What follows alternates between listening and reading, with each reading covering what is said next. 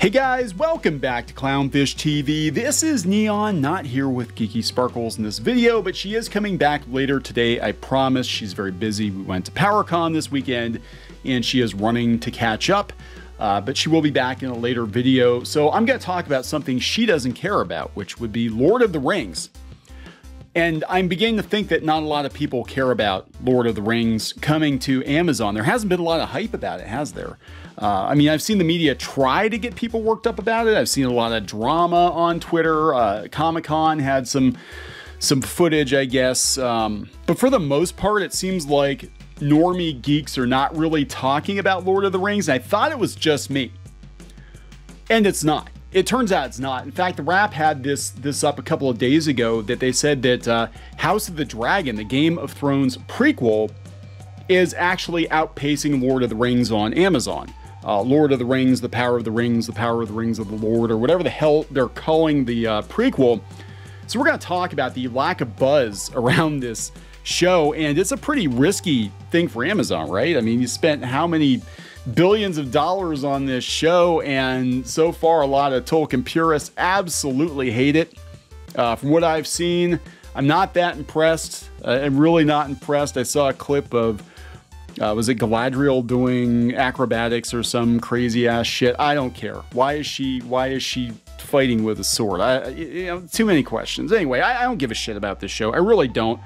But I want to talk about it because Peter Jackson apparently got ghosted. So they're not even taking the advice of Peter Jackson after The Hobbit. I don't know if I would either, but he apparently got ghosted by Amazon. You know, there were rumors that, and I don't know if it's been confirmed or not, that they had a Tolkien expert on staff and they shit-canned him, you know, because he was saying, hey, this isn't Tolkien. This isn't Tolkien. So what we're going to have is a very, very, very expensive fan fiction. And this might actually be peak 2015 thinking. You know, we talk about this where we had a lot of people come into fandoms and established IP 2014, 2015 and decide they wanted to change everything about the franchise to suit their own current year sensibilities. And this might be the most expensive, the most disastrous example of 2015 thinking ever. It might wind up costing Amazon a ridiculous amount of money, and it might send a stronger signal to Hollywood that they need to walk it back a little bit, right? We see that Warner Brothers is doing that. They're canceling movies that they think are not going to work out. A lot of them just coincidentally happen to be quote unquote woke or happen to deviate from the source material or whatever. We saw Netflix cancel a bunch of shows that were, I would consider activist shows, anti-racist baby and stuff like that, that wouldn't have a lot of mass appeal. And if Lord of the Rings on Amazon winds up being a dud, you know, that might be it. That might be game over. You know, it might be that it is such an expensive flop that sends a signal finally to Disney and some of the other studios that they need to stay a little closer, stick a little closer to the source material, try not to alienate fans, try not to push fans away actively by making your marketing all about attacking the fans. Fans don't like major changes to franchises, etc. It might be a really good lesson learned. I don't know. I'm going to be honest. I do not know how it's going to go one way or the other. I just know that I personally do not give a shit. But to be honest, I checked out after The Hobbit because I thought The Hobbit was boring as hell. I think you could take those three movies and distill it down into one really long movie or two movies. You did not need a trilogy, but that was probably the deal. Like, we need another Lord of the Rings trilogy. We'll give you the rights. It was MGM and Warner. It's like, we'll let you have the rights to The Hobbit as long as you make another trilogy so we can make a bunch of money. Anyway, we're going to talk about this. Before we get into it any further, please subscribe for more pop culture news, views, and rants, guys. Over 273,000 subs. Thank you so much for the support. Greatly appreciated. And, you know, we're going to talk about these when we talk about these franchises, right? We do talk about these franchises. And a lot of times what happens is the people that created the franchises are no longer with us, or they sold their baby to some corporation, and they will never care as much about the property as the creator. Nobody is going to care as much about Tolkien as Tolkien. and apparently the Tolkien estate, nobody's going to care as much about Star Wars as George Lucas. You know, it's just product to Disney. It's product to Amazon or whoever has the rights to it. You know, we've seen this time and time again. Nobody's going to care as much about Star Trek as Gene Roddenberry did. Some people do, some of the fans do, but then they tend to get gone too. Again, it's just product. And that's what I think this thing is going to be. I think it's going to be product. But if you want to support creator-owned projects, we are going to launch Crimson Wren Volume 1 on Indiegogo pretty soon. It is a 130 plus page hardcover graphic novel. It is a prequel to Shadowbinders, which was our long-running webcomic, and this is the origin story of Crimson Wren, our main character from Shadowbinders. This is how he came to be Crimson Wren in his younger days, and it's very much like a 1980s style adventure. I'd really appreciate it if you guys check it out. I'm going to put a link in the comments. See how I did that? Was that a smooth transition? I don't know if it was smooth. I'm not smooth.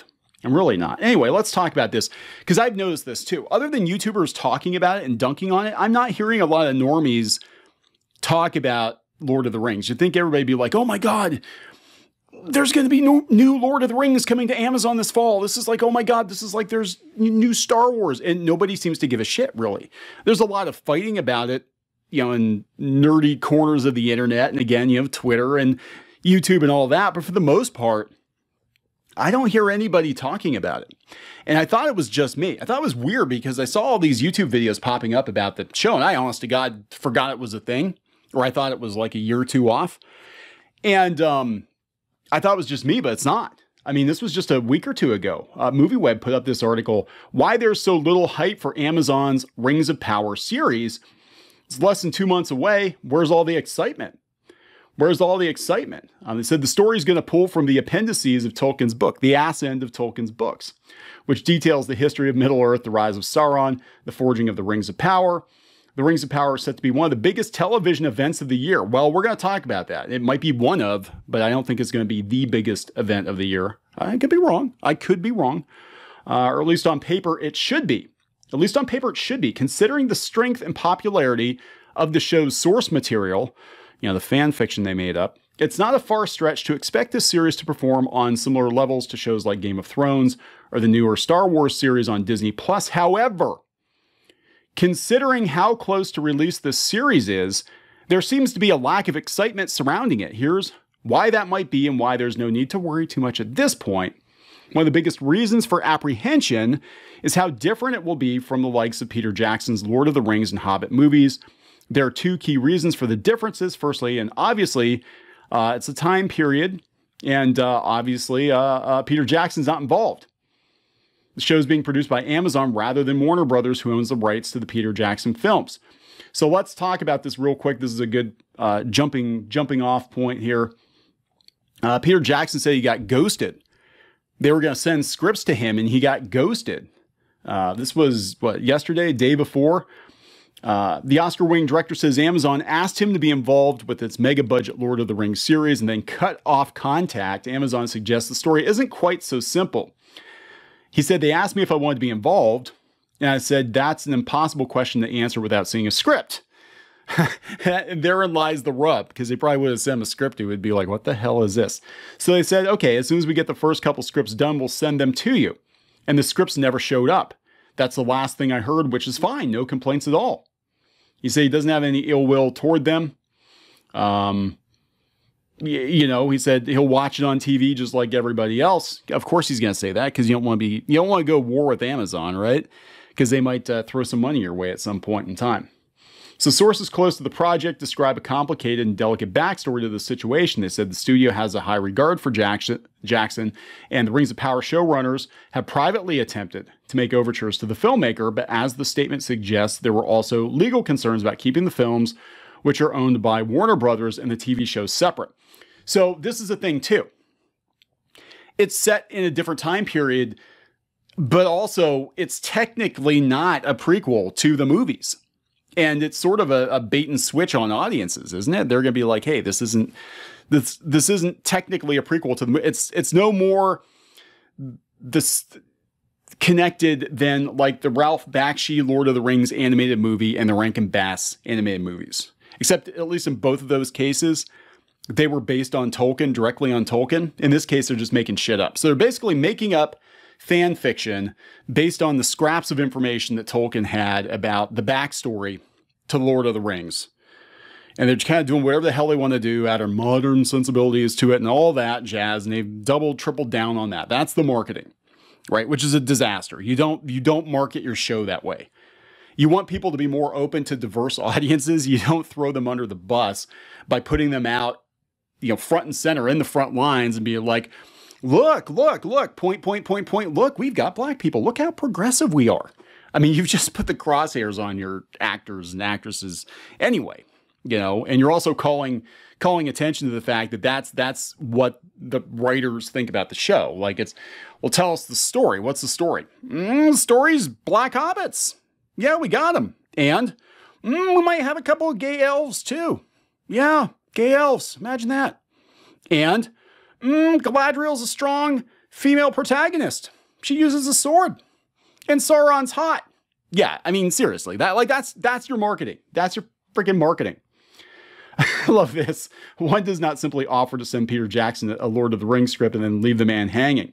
Yeah, so they think there are going to be legal entanglements. So that's basically what's going on there. But they said while the new versions of The Hobbit and Lord of the Rings will occur much later in the show's timeline, those stories are not the same versions that fans have already seen on screen. It's not a prequel to the Jackson movies. Difference is also the reason for the lack of any returning cast members.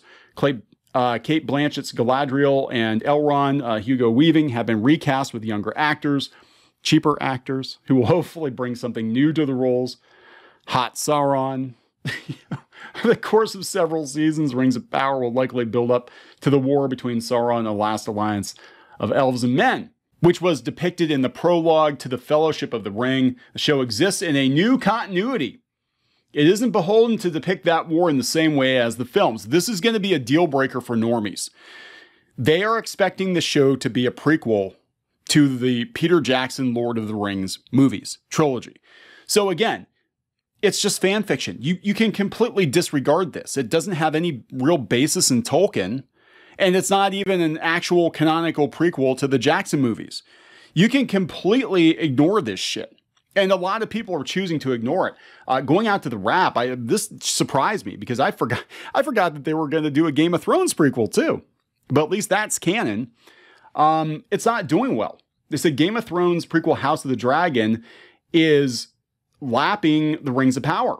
And they're both coming out at the same time. House of the Dragon comes out on August 21st. And I mean, this is after they dropped the ball with the ending of Game of Thrones. People still want to see the prequel, right? Rings of Power premieres September 2nd. And they said that Game of Thrones is basically kicking their ass. Look at this. This is Whip Media. They're using the TV Time app to track viewer interest across 21 million global users. According to the data, House of the Dragon boasts nearly 20% more followers on the app leading up to its debut than Rings of Power, giving the former a comfortable lead in terms of fan anticipation. More people are interested in the Game of Thrones prequel, I forgot was a thing, than they are in the Lord of the Rings sort of prequel that I also forgot was a thing. House of the Dragon set 200 years before Game of Thrones. It's on HBO, and that's the thing too. Like, more people have Amazon Prime, I believe, than they have HBO, but more people are excited about Game of Thrones than they are Lord of the Rings. Though House of the Dragon is a linear series first, the digital footprint will be key to its success. When accounting for delayed viewings, the final season of Game of Thrones averaged a record-setting 46 million viewers on HBO Max. So Rings of Power is set thousands of years before the events of Fellowship of the Ring and is based on Tolkien's other writings. The crap in the back of the book. And is also outperforming its prime brethren, The Wheel of Time and The Boys, in the same span. So there's that. Wheel of Time, though, was a disaster, wasn't it? Even if the upcoming Lord of the Rings series tracks behind House of the Dragon, it's still on target for an impressive debut. So yeah, I mean, I think people are going to watch it. I don't think that nobody's going to watch it, but it's really interesting to see that there just isn't a lot of buzz. And we're only a couple weeks out. We're less than a month away. And I'm not hearing normies really talking much about this show. I mean, you're not hearing people like, oh my God, there's going to be more Lord of the Rings on Amazon. Like, I'm just not hearing it. Now, what'll happen, of course, is when the show drops, they're going to plaster it all over your Prime Video page and people are going to watch it out of default. Like, oh my God, it's new Lord of the Rings. Now, are they going to tell people? Are they going to have a little asterisk and tell people, like, it's Lord of the Rings, but it's not really based on anything of Tolkien's other than some offhand remarks he made about stuff, and we made a lot of it up, and it's not connected to the Peter Jackson films at all, and it's mostly just a fan fiction, but people are going to be like, Lord of the Rings?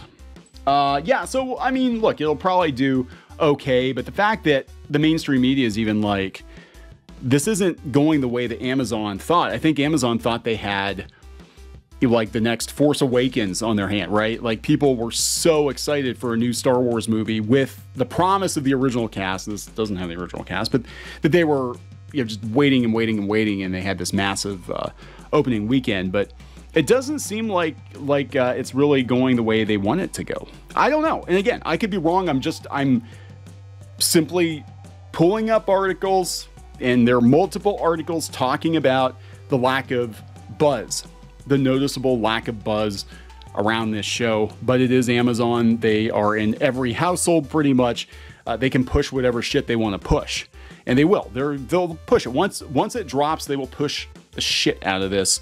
And every man, woman, and child who has an Amazon Fire Stick, or, you know, just casually goes to Amazon Prime Video, is probably going to have these fanfic elves and dwarves shoved in their faces, and they'll probably tune in out of morbid curiosity, if nothing else. I don't know. I'm going to wrap it up. Please subscribe for more pop culture news, views, and rants, guys. We'll talk later.